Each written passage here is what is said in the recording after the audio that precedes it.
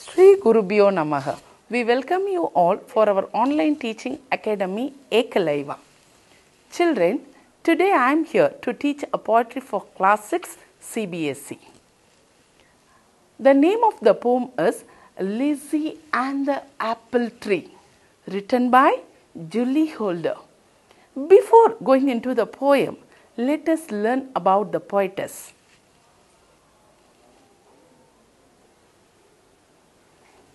Julie Holder is a well-known children's writer. Her poems have been included in popular poetry anthologies for children.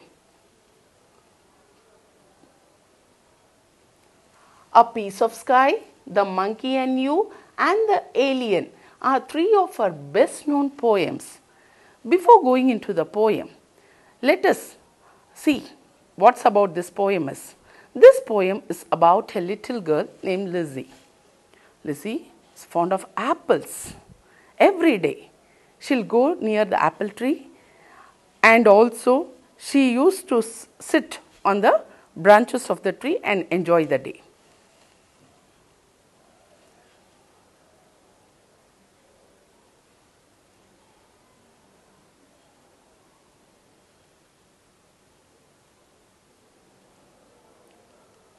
Stanza 1.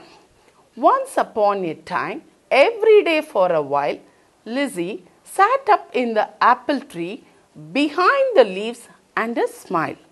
So, once upon a time, there was a little girl named Lizzie. And this Lizzie, every day, she'll go to the tree for some time. And she sat up in the apple tree and hid herself behind the leaves with a great smile. And she said, when they called, that she would not come down till the apples dropped off and the leaves turned brown. So this stanza tells us about that whomever called her, she won't bother, she won't come down, it seems, until the apples drop down. She'll be sitting on the tree. She swung her legs and laughed at their frown and didn't come down. So, she swung her legs on the branches of the tree. She was sitting and she was swinging her legs and laughed at the parents' anger. So, frown in the sense, children. So, frown in the sense, anger.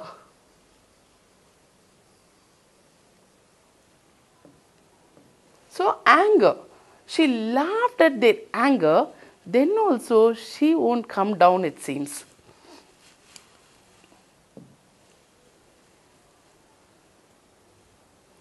Lizzie sat up in the apple tree's hair, in the wind and the rain, in the sun and the air. This stanza tells us about that even Lizzie, whether it's a windy day or a sunny day, she won't bother, she won't come down, she'll be sitting on the tree. Lizzie swung in the apple tree's arms and ignored her family's tempers and charms. So here, this girl, she'll be sitting quietly on the branches of the tree and enjoying the day, and ignored her family's tempers. Temper in the sense, children, anger. So, temper in the sense, anger.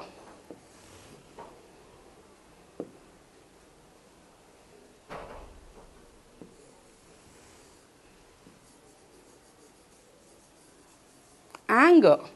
And charm. Charm means happy. So,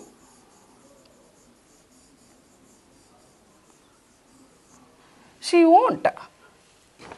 won't come down, it seems, and she ignored her family's tempers and charm.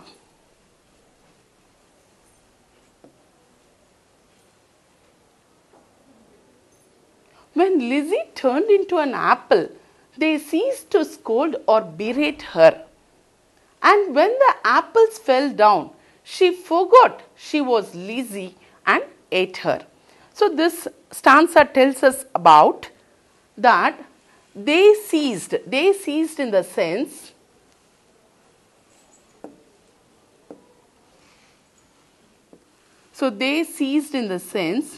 they stopped. They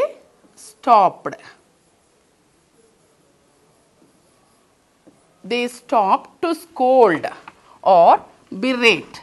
Again, this is also scold, angrily scolding. So they stopped to scold her, and when the apples fell down, they forgot she was Lizzie and ate her.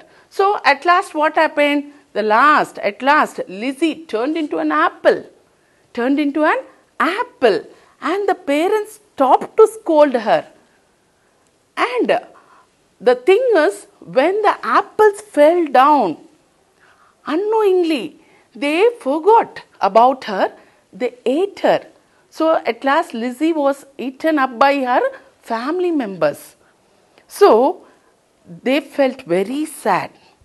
At last the parents felt very sad. So through this poem, we should learn that we should obey our parents always. Okay, we should obey our parents.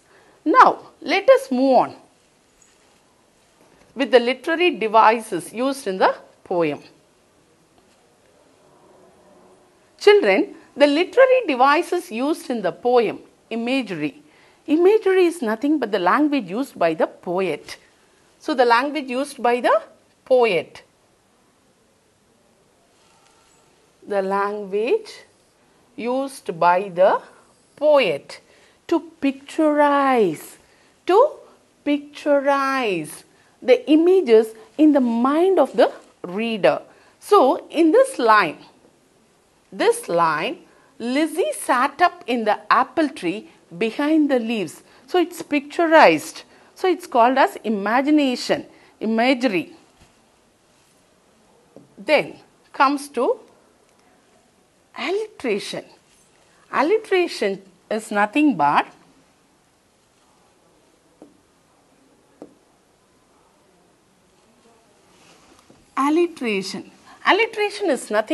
the repetition of usually initial consonant sounds in two or more neighboring words. So it's a repetition of consonant sounds, okay, in two or more neighboring words.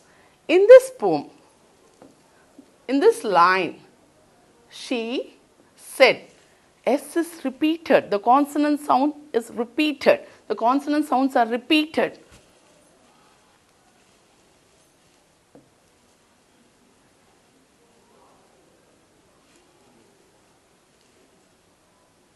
Then comes personification.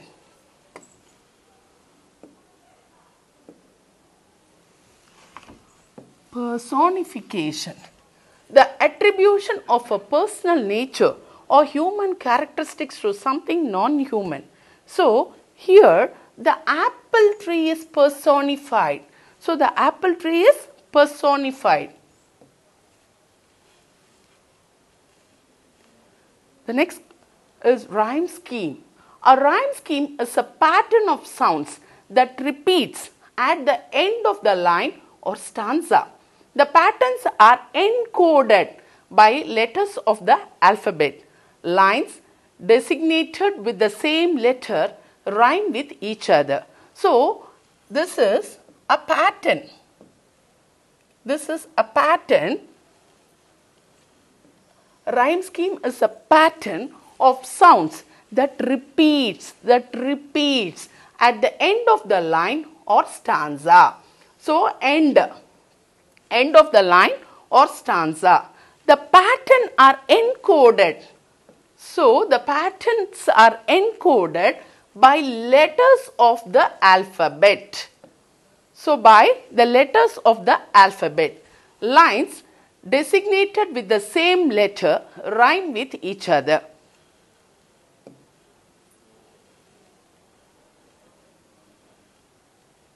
Children, let us read the poem once and see the rhyme scheme here.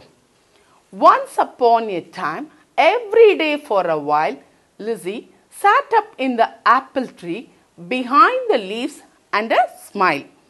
So, in this line, first line, take the last word. It ends with time. The second line, it ends with while. So, it's not going together. It's not rhyming together.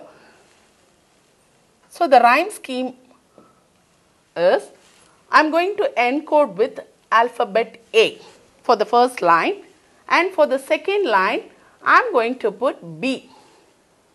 Now, let us move on to the third line. Lizzie sat up in the apple tree. So, tree, while and tree, when I compare with the while and tree, it doesn't go together. So, I'm going to encode with alphabet C. Then comes behind the leaves. Here, tree and leaves. It's not going together. So, I'm going to put D here. When it comes to the last line, and a smile. So, here the second sentence and the last sentence, the last word is similar, the sound is similar. So, I am going to put B here. So, now the rhyme scheme is A, B, C, D, B. So, the rhyme scheme is A, B, C, D and B. So, this is the rhyme scheme, children, of this stanza. Now, let us learn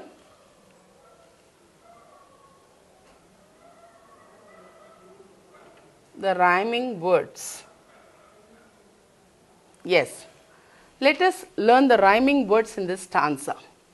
In this stanza, the rhyming words are: Lizzie sat up in the apple tree's air, in the wind and the rain, in the sun and the air. So here, the word air rhymes with air. So the rhyming pair is hair,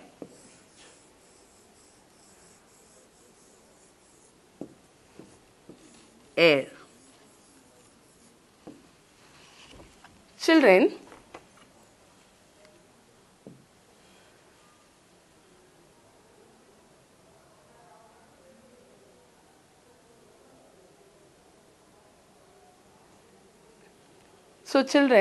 I hope you learned the poem. We'll meet you in another session. Till then, it's bye. To receive our online lessons, please press the subscribe button and you will receive the latest updates.